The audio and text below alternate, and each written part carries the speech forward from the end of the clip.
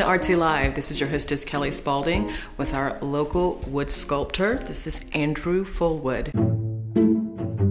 We did do a feature review in our magazine and wanted an opportunity for our readers to learn more about you. I grew up in Hickory, which is the furniture capital, used to be the furniture capital of the world. And so I come from at least 5 generations of furniture makers, and I'm actually the outcast of the family. I'm known as the one who can't make furniture.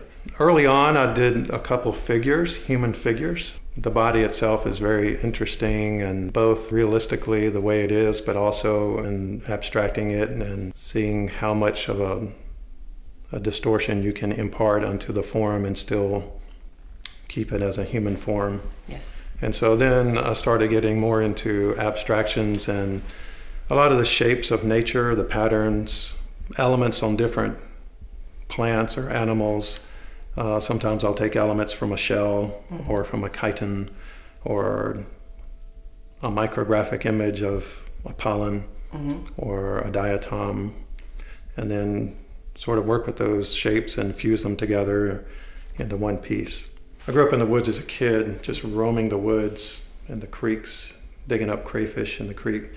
And I was not just interested, but I was obsessed with natural forms and finding shells at the beach and hoping I would find a whale jawbone lying on the shore. And I couldn't turn back because I knew if I walked another 20 yards, I was going to find that big prize on the beach. And so anyway, I kind of marinated in that organic imagery, I think, as a child.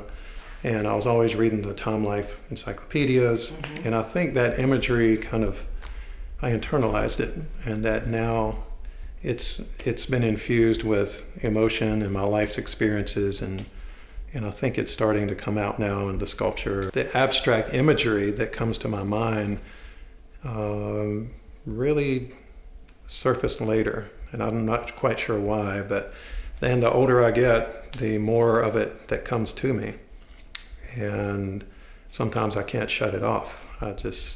There's times where, especially when I'm really busy carving, that I can't go to sleep because the ideas just keep coming and coming and coming, and which is really beautiful in a way. It's very distracting though.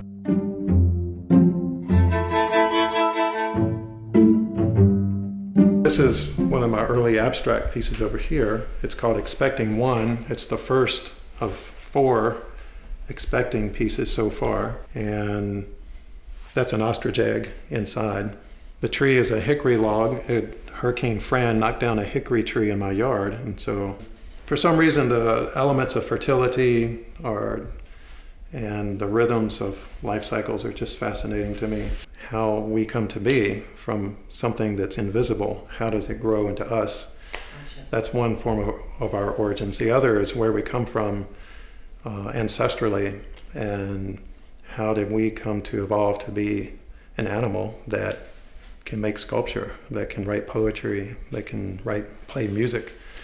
To me, those are some of the more interesting things in life. And so that led me to a career in medicine, of course, and psychiatry even further. And so it's all tied together for me. Wood will split on you. It's got living texture that you have to work with. And sometimes those cracks work in your favor, and sometimes they work against you.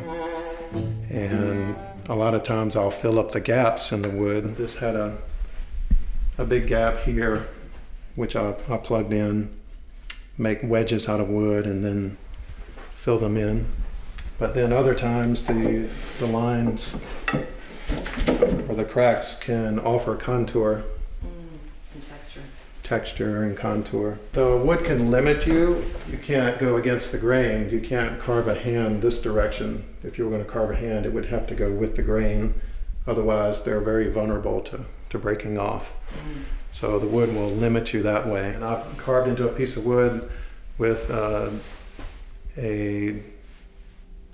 composition in mind. And then I got into the middle of the wood, and there's a big cavity inside. And so I had to change the design, which sometimes I'm not happy about, but many times it forces you in a creative direction that you would not have gone to begin with. So I think it can really, that's what I like about wood, is that it can stretch your imagination in ways you never would have gone.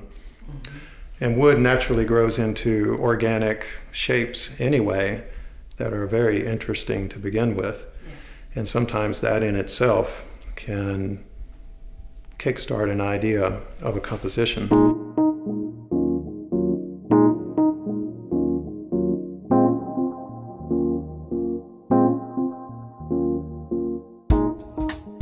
At this point, since we've got such amazing things in front of us, I'd like to go to your workshop and take a look at things in progress.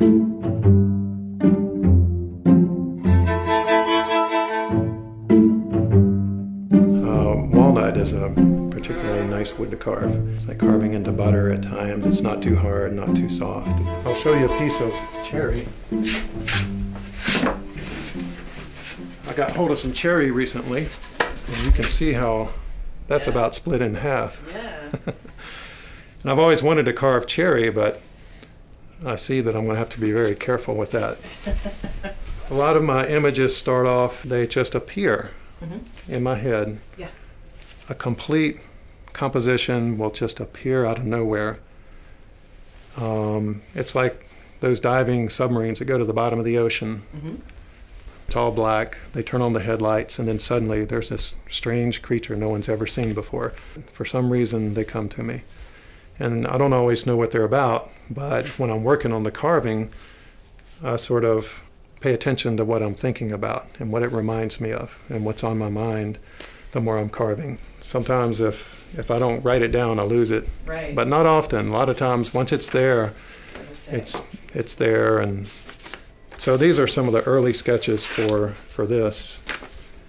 And you can see I draw it from 4 different angles. This is from one side. This is from another. This is from the side. It's 3-dimensional, and it rotates. It's like a computer program, and it rotates, and sometimes they'll divide, the forms will divide, or they'll split, or parts will sprout off of them. And then I'll write them down, and most of the time I stay true to the original form, Right. although new ideas come along the whole way where I'm adding certain textures. I could do 30 of these and do different variations, and I have different sketches that have different variations on them. And for example, on some of this, I could put a number of feather-like objects coming down. This, by the way, is going to be called Dream of the Blue Heron. Okay. And this past summer, when I was did most of the work on it, excavating the wood, I was at a family lake home in Hickory, where I'm from, and there were a lot of blue herons that come up and land on the dock. And I noticed one of them one day was flying like a foot above the water, just gliding 1 foot endlessly above the water. And I think about, why does he do that? I mean, I don't know if other people think about that, but to me, he wasn't 10 feet up, he wasn't 2 inches, he was at 1 foot. And maybe he was looking for food, but most of the time they're shore feeders. They stand on the shore. And so to me, there was a certain pleasure that the bird was feeling, gliding 1 foot above the water, and there's an allurement to his environment. And that's part of the rhythm of nature, I think, is that bird was designed to fly that way, and there must be something about it that's appealing to him. And so I think that's the way a lot of nature works, is we don't understand all the countless links and connections and interconnections, but sometimes when I'm carving, those are the thoughts that are always on my head. And if I can come across some imagery that represents that, I try to capture it. Talk to me about this This piece. one here? Yes. What's called Catawba County Fair. I grew up in Catawba County, and the first thing I would do when I get to the fair is I would go straight to the livestock exhibit, because I love the animals. I did not grow up on a farm, and so seeing those big, massive beasts was always a prize or a treat for me. And I loved seeing the big cows, and they had the big udders, and I used to reach through the stalls, and they had these big veins, and I would like push the vein and then feel it pop back out. And I like that smell of cotton candy and the hay of the fair all together. And so this is from a big log of cedar that was hollow in the middle. So was it naturally hollow, or did you hollow it out? Naturally hollow, which was not to my, I would rather it not have been, but it was. And so anyway, this is a calf that is a hungry calf that is waiting to be fed. This was a piece of, it's from a maple tree that was in my yard and had died, and so we took it down. And this is actually the fork in the trunk, the bottom of the tree. The tree grew this way. And I've become more interested in infusing real elements of realism with abstract organic shapes. And it's kind of, to me, that's kind of how people are, is that we talk to each other and see each other in very realistic terms, but underneath the iceberg, there's a world of metaphor and imagery that is very abstract, and so, like dreams. And so I like there to be surprise in a lot of my works, and so I kind of like this view where people come in and they see this part first, and creates a curiosity. And then you can see that it's a woman that's having a dream, and I'm not sure what the dream is yet. Well, I've got a sketchbook full of ideas, and a lot of them are many of these abstract forms. I just wish I had the time to get to them. But I would like to do maybe a series of portraits with dream material on top of their heads. I can't decide. Well, I'll do an abstract piece, and I love doing it. I just enjoy it so much. But then I start missing portraits. I like doing the portraits, and then I'll go and do a portrait. And that's fun too, but then I have all this great imagery that I'd love to see manifest into wood. So maybe if I start fusing them together, then some realism and some abstraction. I guess you feel a sense of satisfaction that you've said what you needed to say, and that, you know, I could spend another 20, 30, 40 hours on a piece, but it's not going to change that much more about it. And sometimes I do go back and finish a piece later, or I'll add a little something or change something. Thank you so much. This is Andrew Fullwood. If you want more information about him and the amazing work he does, please look us up. We're at www.artseemagazine.com.